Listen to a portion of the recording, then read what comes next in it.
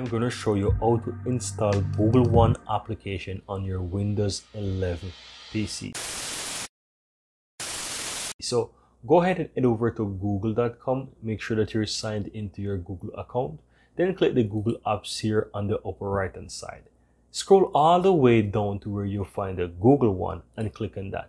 Now once you're here at this site, guys, all you have to do is just simply go ahead and click from the address bar here, this computer screen with the down arrow. This will allow you to install Google One as an application. Now another way how you can do it is simply click the three dots here in the upper right hand side and go all the way down to save and share.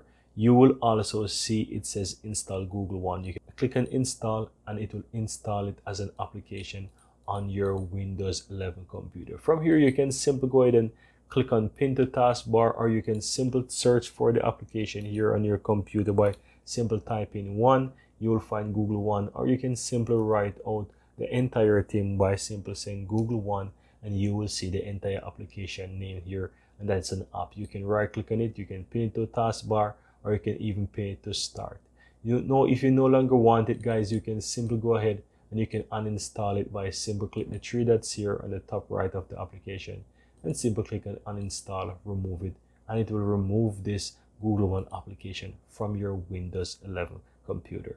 And that's all there is to it, guys. Very easy and very simple. Now guys, I really hope that you found this tutorial very helpful, and if you do, go ahead and give this video a like and share your comments below. I'd really appreciate that. And if you're seeing the channel for the first time, welcome to Drew Tutorial. I'm Anjo, and I really appreciate if you hit the subscribe button below to help grow this community, and also so that you'll never miss out when I release another helpful tutorial just like this one.